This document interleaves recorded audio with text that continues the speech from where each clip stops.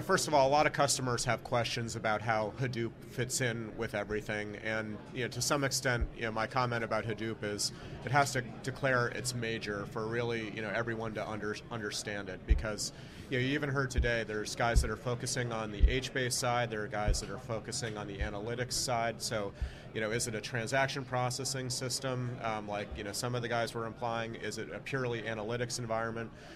So Informatica is really kind of seeing this, like everyone, evolve.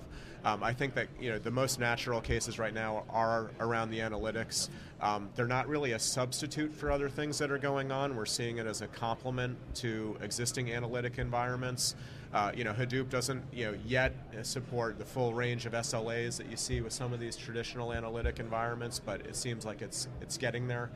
So I think it's just early days with Hadoop, and I'd say that a lot of the people that I talked to at the conference are still just trying to figure out what it is, what it means to them, and where it fits in with their IT landscape. So it's maybe a major in analytics with a minor in transaction processing. Is that your sort of vision for the future? Or how do you see that shaping out? Well, I think that I wouldn't want to presuppose anything about Hadoop right now. I think that it kind of looks that way now. I think that there's nothing but green space or green field ahead of Hadoop. Yeah, very smart guys working on it.